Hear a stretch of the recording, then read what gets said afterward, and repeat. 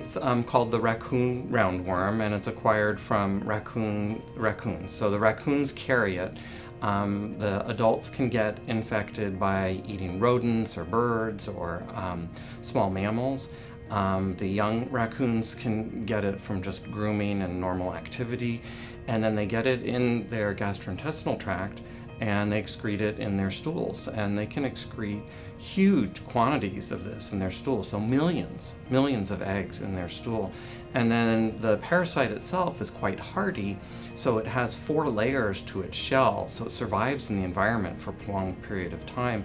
So any area that's contaminated with raccoon feces can stay contaminated for months to years, and then if people come into that environment, if they get something on their hands and put it in their mouth, they can get infected.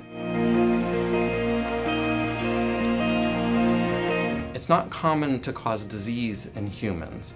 There's been less than 25 reported cases in the US. And in California, over the past 20 years, there's been 3 reported cases. So it's not very common, although a lot of people get infected and they clear the infection and they're asymptomatic. So it's a really rare cause of actual disease.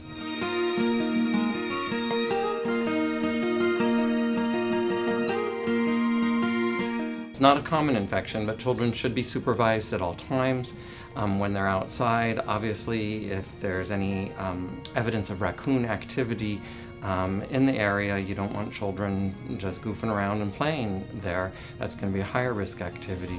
Raccoons do go to the bathroom in groups. That's why it's called raccoon latrines. They do it in wooded areas, so if there's tree stumps, if there's wood piles, they seem to be attracted to those areas for going to the bathroom. So avoiding those areas is important, and then obviously supervising children and making sure that they have good hygiene is important.